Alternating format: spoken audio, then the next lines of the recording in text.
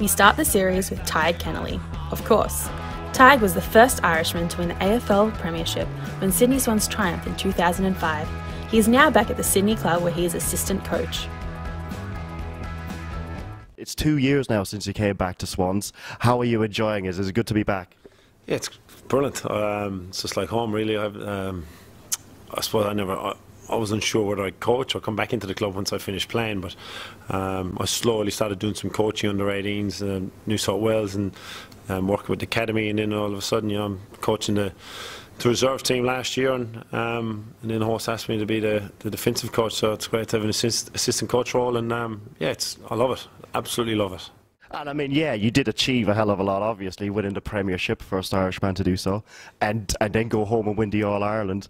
So, yeah, can you even compare which one means more? I know exactly it's the All-Ireland, because you won that for your father, isn't it? Yeah, they both mean the world to me, really, because they're very, very different, Like I said, I was 18 when I came out here, and I took up the challenge. I really had my life set as an 18-year-old in Kerry. I was going in playing senior football for Kerry, and I was going to play football for Kerry for basically the rest of my manhood as such as I could. And then I decided, you know what? Nah, I'm going to up and go, and I'm going to go try this professional game in Australia and try AFL, which was hard. It was very, very hard at 18, leaving the other side of the world and learning a new game and trying to master it, and then obviously to go on and win the Premiership.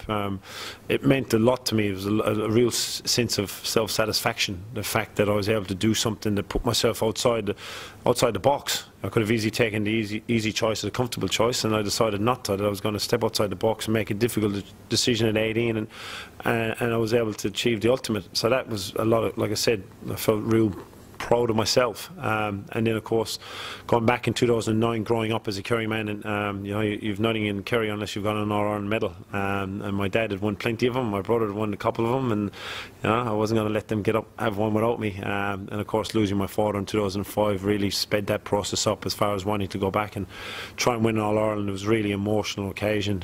I was quite wound up the whole occasion, grand final, All-Ireland week.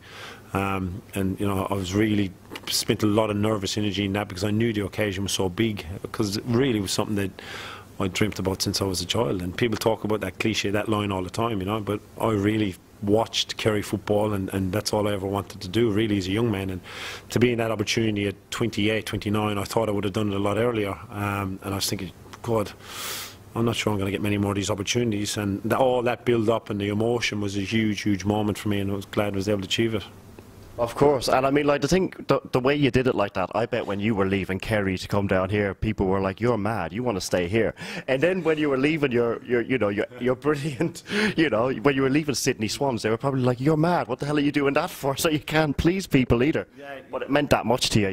You were going to do it no matter what. That's right. It was the worst financial decision in my life, really. Going back, my wife at the time was thinking, "What are you doing? You're going back having to get a job and." Leaving a lot of money behind, a full-time professional contract, but it was something that I had to do and I wanted to do, and I knew that if I didn't do it, I wouldn't have been happy in life, and I'm glad I went back and actually tried to do it. And it would have been interesting if I didn't win it, what I would have done. Would I have stayed in Kerry? I'd probably still be in Kerry, I'd say, if I didn't actually win it. And I thought I would have come back, and at that age, 28, 29, I probably would have been too old to come back, having spent 2 years out of the game of AFL. I came back and played 2 more years. If I didn't win the All-Ireland, I probably would have stayed in Kerry, I'd say.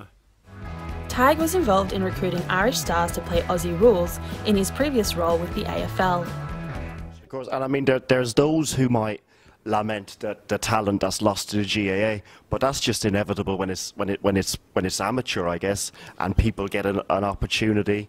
And who's to blame them for taking it, Yeah, look, I see both sides of the argument. Yeah, I understand if I was a young man at home in Kerry and I'm watching Mark O'Connor go play for Geelong, I wouldn't be happy, and it'd be tough to watch, because that's what you bleed at home, and you bleed Kerry football, and you don't want to see your best talent going. And I also see the other side of the argument. Is a young man getting an opportunity to play professional football, to challenge himself in a game that he knows nothing about, and an opportunity, like I said, to put it up against people in a game that you don't know. So I understand both sides of the argument. Which one's right?